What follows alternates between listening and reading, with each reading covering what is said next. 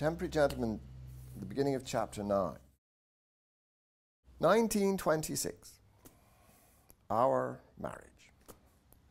On the one side of the church, the rather elegant and choice individuals who had travelled to see May wed, her aunt Maria Sheridan from Cavan, the one with a connection to Collins, encased in a brocaded day dress, giving her a slightly ironclad look, but very smart.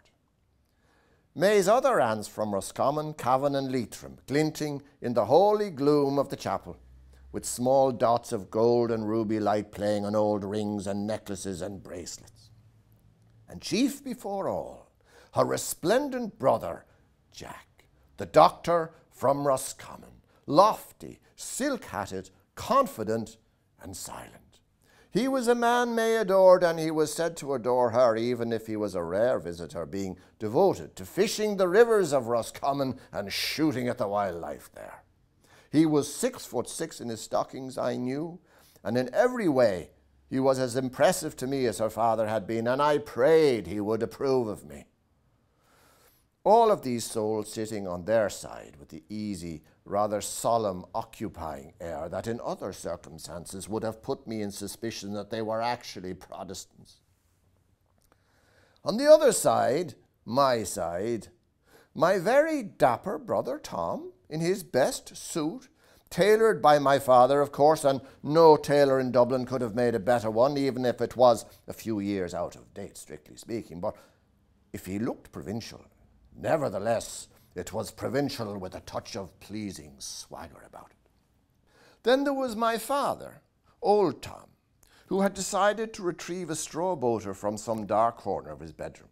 And he had fashioned for himself a set of tails and black trousers, to some degree let down by an old grey coat, an item he never attempted as a tailor and so was shop bought.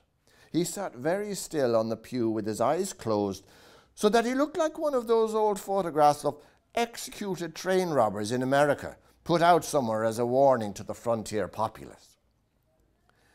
Beside him sat my mother, and something in the day had undone her intentions somewhat, because it is probably true to say that her attire was not quite right.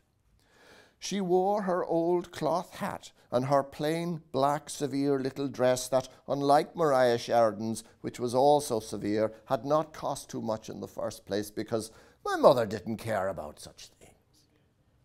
May herself, then, coming in on the arm of Nicholas Sheridan, Maria's husband, in her wedding dress, a long brush mark of silk. Now I was beside May, staring forward at the priest. He spoke the question. Now I was beside May, staring forward at the priest. He spoke the question to me, and I answered him, "I do."